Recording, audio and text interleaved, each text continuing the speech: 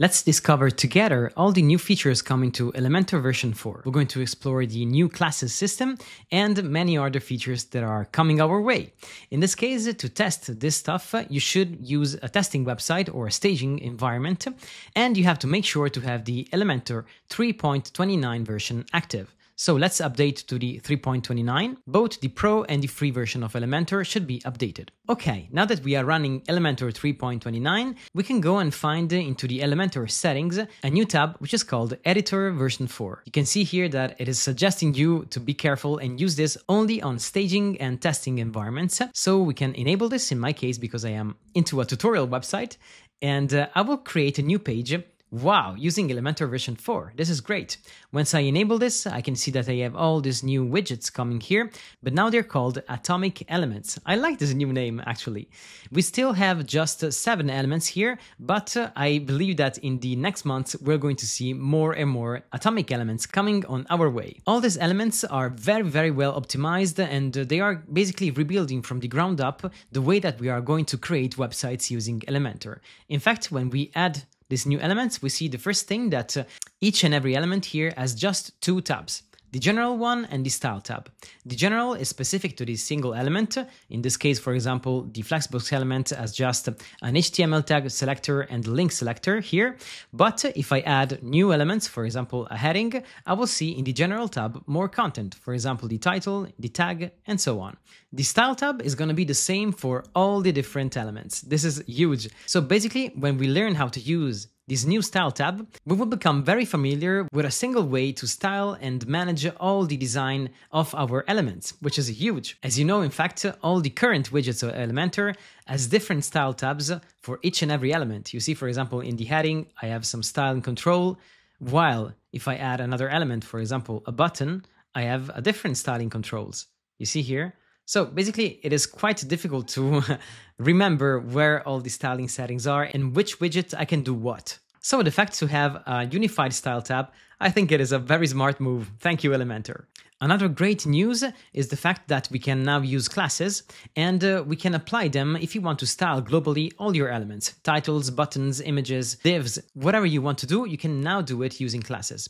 But of course, you can still edit things locally. For example, if you do not want to use classes and still use Elementor as a basic page builder without creating global system, you can go and edit things locally. You see, this local highlighted element means that you're basically editing only the single widget that you have selected. But if you want to, you can create a class, for example, for all the main titles of your website, which is awesome. And when you want to change the styling, when you have global classes applied like this, you just need to go on the element which has that class enabled. You just select the class. As you can see here now, this class is highlighted, and you can basically go and perform whatever change you want. Let's say that this font is not looking very good and the client says, oh, please change the font. I can go here and do it in a single click. This is awesome. I really like this new design system. And using the new design system, I can also apply pseudo classes and states. You see here, for example, I can change the hover behavior of my elements. Now I have my class and the hover status is highlighted. And I can see that all the elements that I have already customized using the main class are highlighted in gray with these gray dots, while the elements that I'm modifying right now with the hover status are being highlighted with this green bright color. Let's say that now I want to change the hover color and make it, for example, something more like this. I can go here and see a preview of what's happening. That's awesome. I can also add multiple classes to my elements. Let's say, for example, that I want a class that is going to be adding a background and making my elements popping up, for example. So let's call this class background pop. Now, when I add a new class, as you can see here, is going to automatically take the higher priority. And so basically the styling that I'm adding here, they're going to override all the other styling that I have in my other classes. But I can also change this, and I will show you how to do so in the class manager. So, okay, my class now is active. Let's go and make a little bit of styling. Let's increase the spacing, for example, and add a padding about 2 rem. Okay, and we will also add a box shadow. Okay. Let's make it a little bit lighter. I will also add now a border radius and also a custom border. Okay, so now this is my background pop effect. And if I want, I can enable the same class also for all my other titles.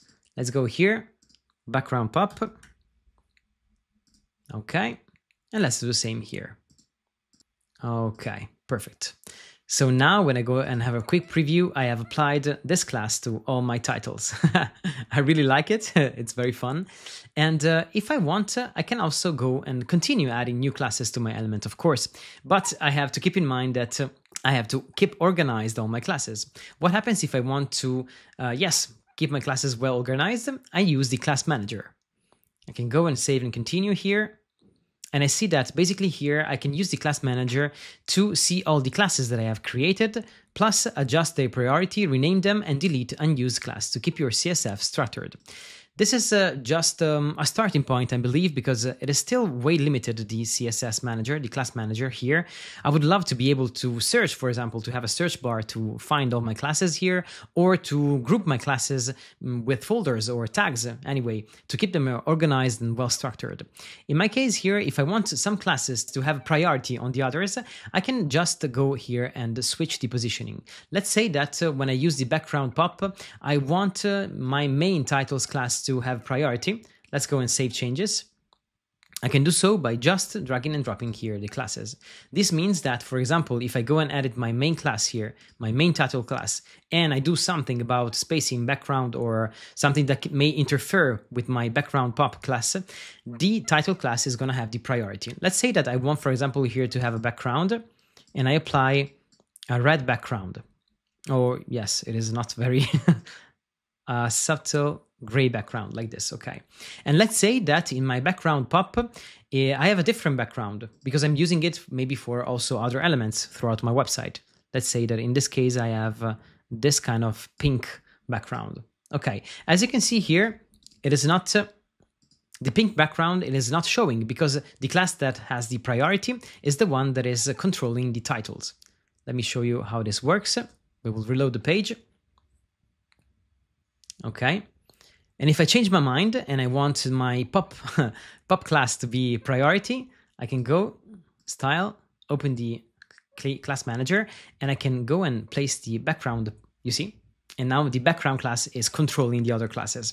This is pretty good. I like it, but I think that they have to improve here the user experience of the class manager because, as I was mentioning, it can be very overwhelming when you have 100 of classes to manage, of course. And as always, for each and every element, you can still use the local class to override everything because the local class will have priority over everything. Let's say that this specific title, I want to change the color. I can go here and change it to black, for example. Wow, beautiful. Another very, very, very interesting thing about Elementor version 4, a feature that I really, really love and appreciate as a user, and I think that many of you will agree with me, is the fact that now when we use atomic elements, the new elements, we can basically go and style all the elements for mobile without limits. So when we are in the style tab and we select, for example, mobile, we can basically change every single style element. And it's going to be reflected on mobile. So we do not have limits here.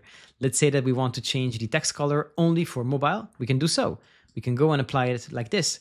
And as you can see here, the text on tablet is black and on mobile is blue. This is beautiful. We can change the font weight, of course, the alignment of the fonts and so on. And all the styling are going into effect only on mobile.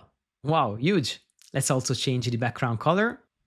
And this is working very well. Another very interesting feature coming to Elementor version 4 is the fact that in the style tab, now we have styling repeaters. They call them like this at the Elementor team.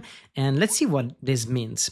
We can basically go, for example, into the background to see how this works. And we can add, for example, here, many overlays as we want. This is pretty powerful. We can add a plus icon here and select an image, for example.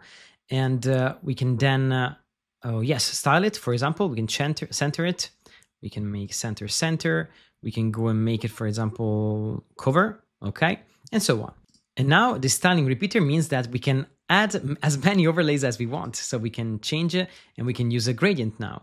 And we can make it a little bit more transparent so that the image below is gonna stand out a little bit more, okay? And we can do so also with the other color here, this one, and make it more transparent like this. Okay, like this, perfect. And so on. So basically we can go on in an infinite loop and go and add as many overlays as we want. Let's say that we want to add a third overlay, which is going to be just a simple, another image, let's say, of course, this one, for example. And we can create many different designs. You see here, I have a strange face appearing like this. I can make it to cover like this, and I can create many different effects like this. And I can also decide to reorder the priority of these elements. For example, I can drag this image here, or I can drag this. Is not working very well, the drag and drop here. You see, now the image is below the radial gradient, for example, or I can also place this image above or place this like this. And I can play around as I want. It is pretty interesting. And this approach here is going to open up a lot of new possibilities. And we can also go and duplicate or delete or even hide just temporary a few elements. It is not working very well, as you can see here, because we are still in alpha, of course, so we need to be patient to be able to use all these functionalities into a production website. And now one last very important thing that we can use right now when we upgrade to Elementor 3.29 is the new Cloud Templates library. It is pretty awesome. I'll show you now how this works. Basically, when you open up your templates library, we have the local site templates here on the left, and we have this new icon here, Cloud Templates. This is going to be available only for pro users, but it is very, very, very powerful. How this works? It is pretty straightforward. We can just save any section, content, or page into the Cloud Templates and be able to use it into all our Elementor Pro websites from a single place. For example, let's say that I want to save this section here and being able to use it on all my Elementor Pro websites of all my different clients. I go here, I save this as a template, and now basically you can choose if you want to save your element here into the Cloud Templates and access this design from all your Elementor Pro websites, or if you want to save it just to your local website. You can do both, of course. Now let's see how this works. Coming soon page. Okay, I hit save. Okay, and when I go to my Cloud Templates, I will see my new coming soon page. I can also group all these elements in folders, which is pretty awesome. To do so, I just need to create a new folder here. I will call this folder, for example, coming soon. I create this, and then I go to my element here, which is called the coming soon page, and I will just move it to my new created folder. I go here, I select my coming soon folder, and I move it. Very easy to use and very useful. And now if I am on another website where I'm using my Elementor Pro license, I can go on templates and access all my saved templates like this. Wow, this is great. Coming soon. Let's go and insert this template, apply, and that's awesome. I also saw that you can easily save all your current single-site templates directly to your Cloud Templates. You can go, for example, into your site templates here, and you can choose the templates that you want to save. Let's say this one. You can go and move to, and then basically here you choose to move them to the Cloud Templates. And once you move, voila, they're going to be saved right here. Elementor timeline horizontal. Let me know in the comment section below what do you think about the new functionalities coming to Elementor v4, and let me know what you think about the Cloud Templates. Personally, I'm very happy about the new features coming to Elementor, and I think I will use them a lot. Now, if you want to stay with me here, I will leave you 2 of my latest Elementor Pro tutorials where I explain to you how to create Elementor Pro websites and create Elementor Pro designs. My name is Pascal, the creator of WP Roadies, the YouTube channel and website where I share with you my passion and knowledge about WordPress. So make sure to subscribe and hit the notification bell and the like button if you like this kind of content. I wish you all the best with all your WordPress projects. Ciao, ciao!